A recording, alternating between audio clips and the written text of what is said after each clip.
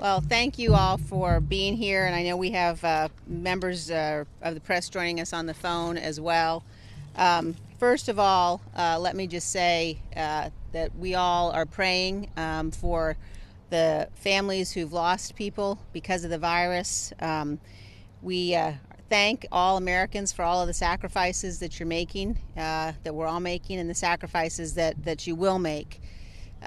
We would like to be in a position where we can say that the road out of this is going to be easy or going to be fast, but it won't be. It won't be over tomorrow. It's going to be difficult and it's going to be hard, but we will make it through because we are Americans. We are a great nation. We're the greatest nation that has ever existed, and great nations are not paralyzed by sickness. Together we have a job to do. And it's a job that includes ensuring that this never happens again.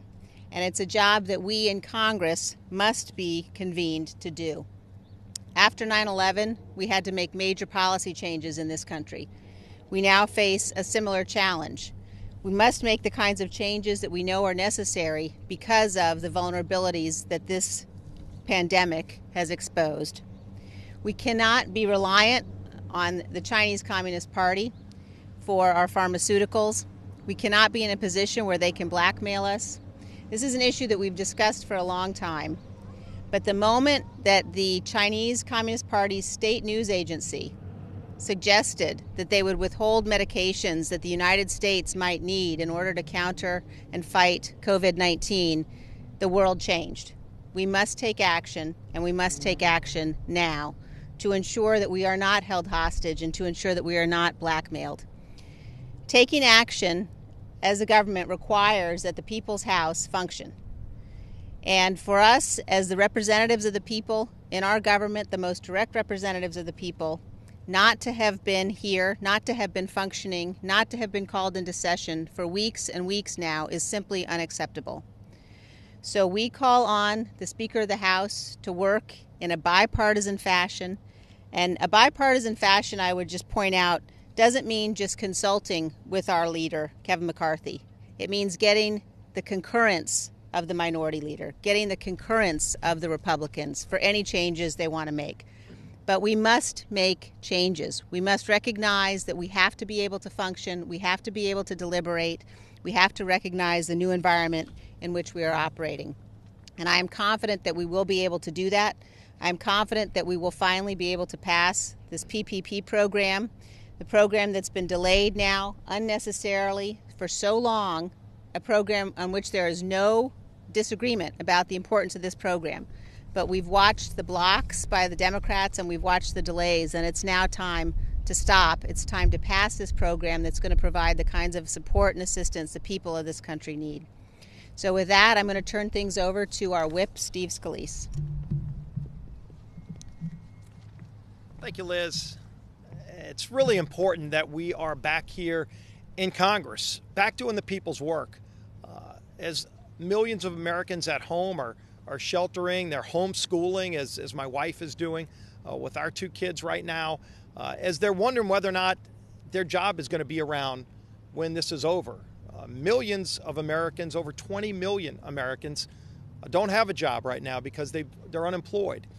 It's important that Congress is here working to get through these issues, to work with the president to confront this virus, this hidden enemy that we're all facing, but also looking with an eye towards the future, how we're going to reopen this economy in a safer, smarter way. Nobody suggests there's a false choice between economic health and personal health. We have to do both. We absolutely can do both when we start opening the economy up again. I'm proud that my governor, I worked with him. We met last week and talked about reopening issues. And next week in Louisiana, elective surgeries will start again. And just think about this. While people have been home, while people have been trying to bend the curve down, and clearly we're starting to see the curve down come down in so many areas, we also know that people have been foregoing those critical tests, the life-saving tests, mammograms, colonoscopies, so many other procedures that people would normally be doing to protect their own health that aren't happening right now. We're unfortunately seeing suicides up mental health problems that are starting to overwhelm mental health officials. So there is another cost to this virus because people are losing so much, losing their jobs, losing their businesses, losing their old way of life. There's a cost to that too. And so we need to weigh all of that as we look towards opening the economy up again in a safer, smarter way, while we also confront how the health community is catching up with this disease. I'm encouraged every day when I hear breakthroughs. Drugs that were used effectively for things like lupus or malaria that are now proving effective for some people, not all, but some people, with COVID-19. There are more breakthroughs like that in the pipeline that we hear about every day, testing that's being done that shows real encouragement. To see the brilliance of our medical community in the United States, that shows you just the power and the magnitude of what we are capable of doing when we put the resources of the United States government behind an initiative. And I think you've seen the country come together like no time we've seen in generations to confront this hidden enemy. I applaud President Trump and what he's been doing to lead this effort, to give guidance through CDC to the states so that the states can make the best decisions, where ultimately those decisions are being made. But every day the president goes to work in the White House. The president has cabinet secretaries coming through. The president has had people who have survived COVID-19, who tested positive, had COVID-19, have now recovered, that have been over to the White House. And yet you see the House of Representatives, the People's House, shut down. You saw an effort yesterday by Nancy Pelosi in secret at 2:30 in the morning to drop a document to literally change the way Congress has voted for over 200 years, to go to some proxy system that had never been vetted, was not a bipartisan effort. She didn't even work through with our leader, Kevin McCarthy, to try to come up with a way to allow members to talk about changing the way we vote, to have some remote process. None of that was done. They literally dropped a bill at dark of night to try to allow one person, theoretically, to have the proxy of dozens of members of Congress. That's not who we are. We strongly urged against it. We whipped against it yesterday, and I'm glad that Speaker Pelosi pulled that bad idea today. We've got to work together through these challenges. I think it's so important that Congress renew the PPP program. This Paycheck Protection Program has been a lifeline to small businesses all across this country. Treasury Secretary Mnuchin just said that we've saved over 30 million jobs with that first tranche of PPP funding. It was so successful that it ran out of money last week. We predicted that it would, and we were calling on Speaker Pelosi for weeks, not to wait till the midnight hour, but to renew that program before it expired so that those small businesses would still have that lifeline. And more importantly, the tens of millions of workers that are represented by those small businesses, because of course at least 75% of the money has to be spent on workers. Those men and women who are doing these important jobs to make our economy what was the hottest economy in the world and what will again be the hottest economy in the world. We will get back to a strong, healthy economy. And President Trump will lead that effort, but this program needed to be renewed. It shouldn't have expired. For whatever reason, I know Speaker Pelosi and some of our allies were actually using this as leverage. They used that term. They said it's leverage to try to get other things. This isn't the time to be playing political games. This should have been done weeks ago. These millions of families who are wondering whether or not they're going to have a job to go back to should not be left in limbo. We had set up a portal at republicanwhip.gov/PPP where over 400 small businesses across the country have now signed up and told us, shared their stories with us, at just what the PPP would mean to them that were denied the ability to get that funding. They talked about, in many cases, family-owned businesses that were about to go under, and some that are unfortunately going bankrupt today, that are laying off millions of people this week that wouldn't have laid them off if that funding was in place today. So while it's so good that we're going to be renewing this program tomorrow and putting that additional injection of hundreds of billions of dollars into the program, the week long that we went without it happening because the speaker decided to play games cost millions of people their jobs. Let's not let that happen again. Let's continue to work together to achieve what is so important for so many families, and that is economic security with health security at the same time. I've talked to health experts from all around the country. I've talked to some of the biggest hospitals in New Orleans who are doing such an heroic job with those men and women in the hospitals, the doctors and nurses, and all the other professionals that are taking care of people in New Orleans and so many other cities as they're confronting this challenge. They said there are smarter ways that we can go back to our economy that we had before, where businesses can open up again. Recognizing that there's still going to be social distancing, recognizing that we're going to take bigger precautions. Maybe they're going to have a thermometer where they check your temperature before you go into a building or before you go into a work establishment, and make sure that if somebody's got a high temperature over 100 degrees, you go and test them. There are a lot of other things that you can do to get this economy going again, but we need to get it done soon. And I applaud what the president has done to confront this. And I'll just finish up on this. We see great stories every day of what people are doing heroically, getting creative to try to find cures, getting creative to try to bring some of that supply chain that Liz talked about back from China, so that we don't have to rely on China for our PPE. We can focus on holding China accountable for what they did to hide from the entire world what was going on with COVID-19 when it started in Wuhan.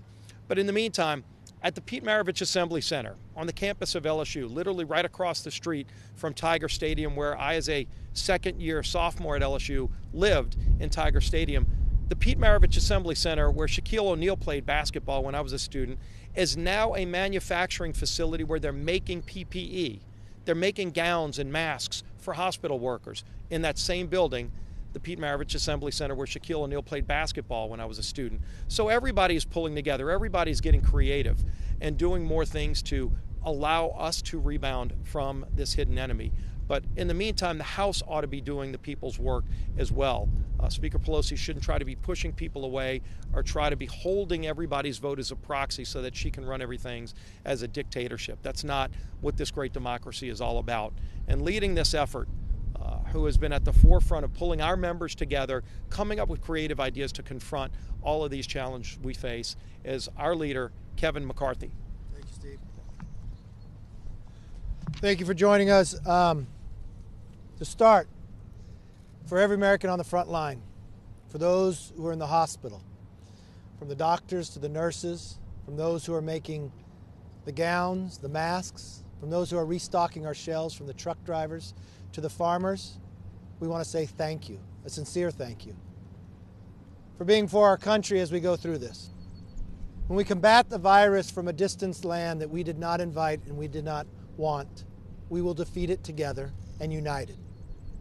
For the family members who have fought, and for those who have lost family, loved ones, when you couldn't even be near them, you're in our prayers.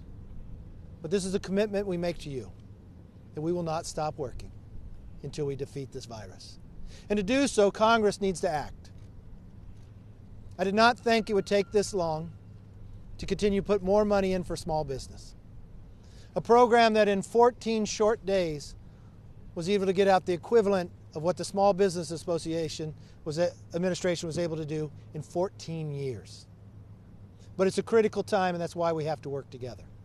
For every American that's sacrificing, thank you. For the companies and the small business, more than 1.6 million were able to get resources to pay the workers, even if they're not there, their rent and the utilities, to keep your doors able to be open even though that you cannot work right now. For those 700,000 applications that are sitting in, I'm sorry that Congress could not act as we wanted to 2 weeks before. So we never would have had to shut down.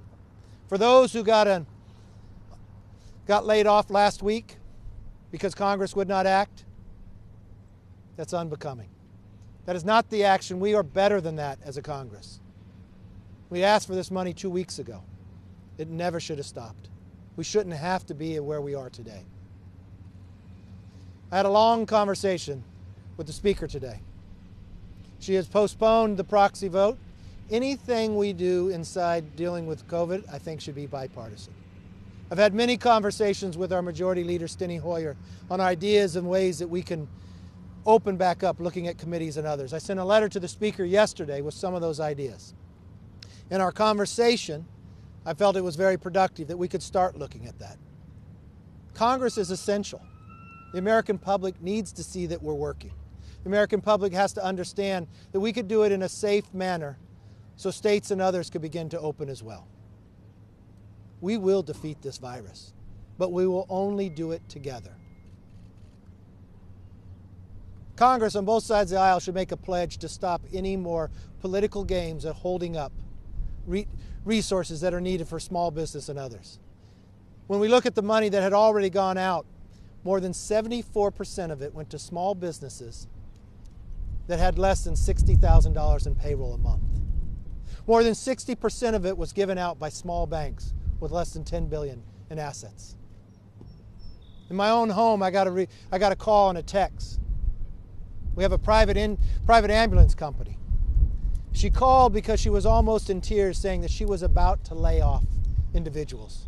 This is a family business that's for years it's never had to do that. And she was so fearful that she was afraid that a 911 call would come in and there would not be a paramedic to go. But she said because of this program, they will not. I had other calls from small businesses that said those that they have laid off, they're making a phone call right now to call them back in, that they will get paid. That's what the program's used for. If there is anybody out there that misuses this program, that takes advantage of a situation that quickly we want to get money out in and it was not intended for you, we will find you. Give the money back. I don't even care if it's less than 1%, that's 1% too much. You will not want the reputation that you will soon get if you take advantage. Now is the time for all Americans to come together. For those who do not need it, do not take it. For those who do, we want it to be there for you because we want to work together to solve this problem. With that, let me take questions, and we got a phone here as well, so I think you hit *1 and you can question. Yes? I have two questions. Okay. The selection panel. Yes. The House is voting on tomorrow. Number one, how much support, if any, do you think there will be from Republicans? I don't know if you guys are with me on that.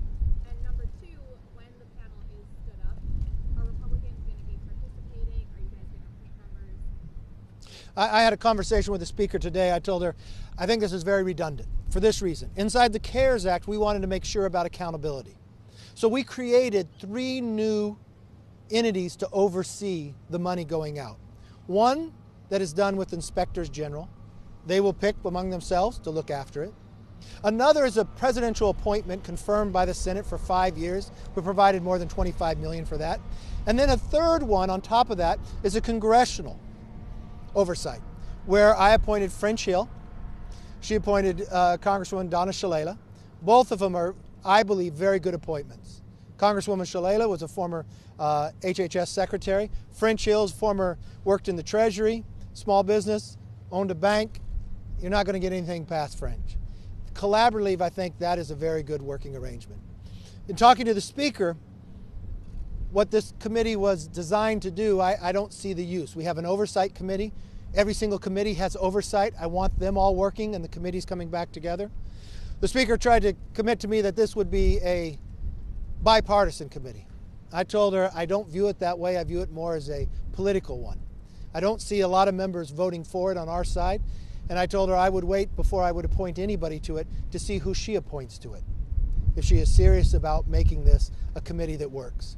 But again, we've already put in 3 oversight committees beyond the oversight committee we have in Congress, plus every single committee in Congress has an oversight committee, and I expect us all work together with that. Yes?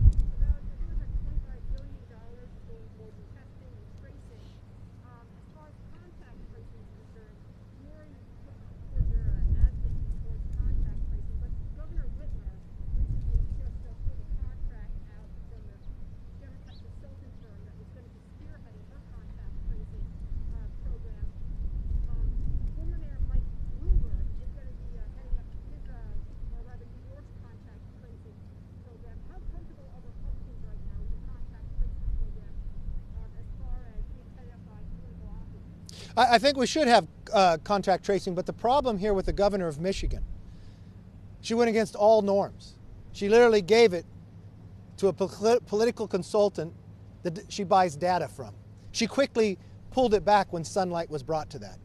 This is what we're talking about. Stop playing politics in a time of coronavirus. I'll tell you, the American families do not expect this, nor do they want this. They are battling with something we have not seen before, and for someone to play politics with this and bring politics into it is completely wrong. That's why when it was brought to the attention of the American public, she had to pull it back. You need to be smarter about this, and you need to have guidelines. Yes?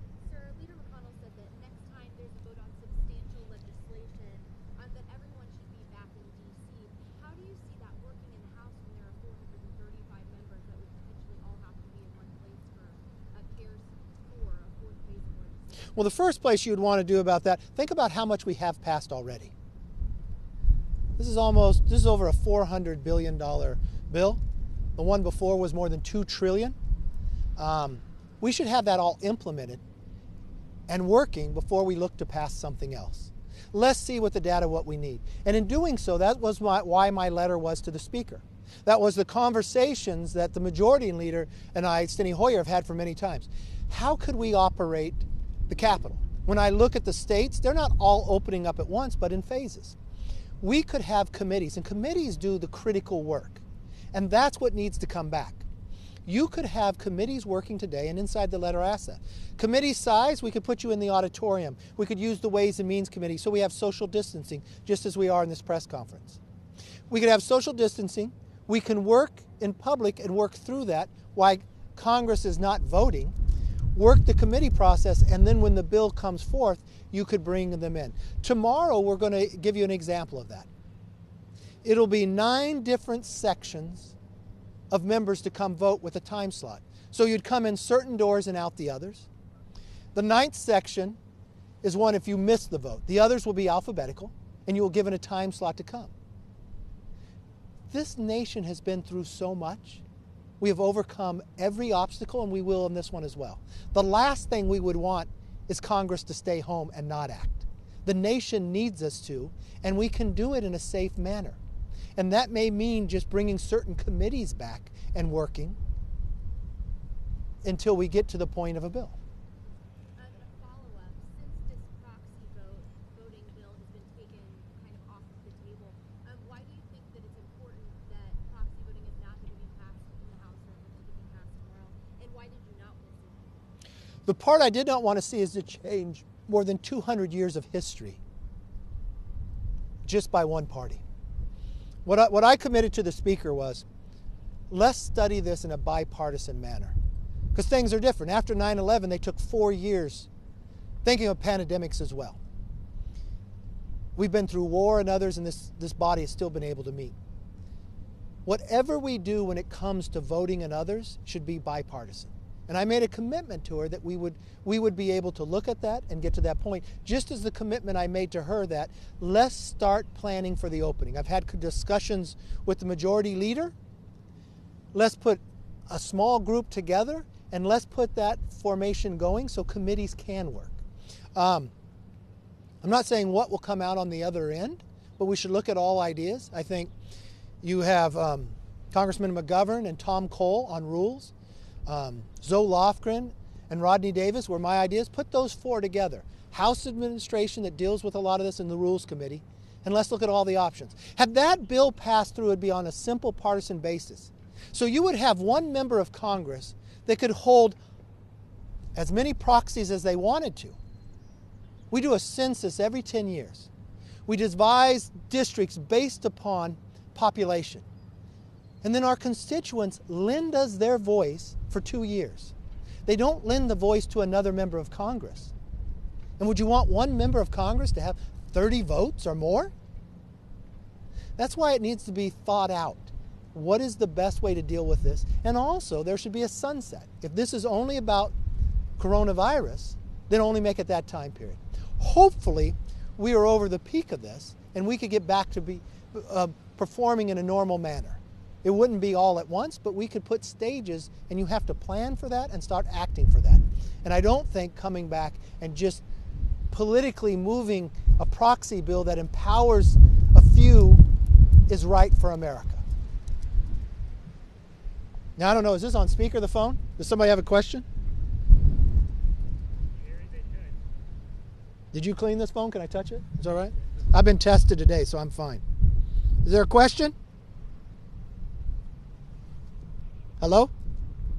On the phone line, we have Paul Kane. All right, Paul, go ahead. Your outlet. The Washington Post here. Hope this is coming through clear. It is.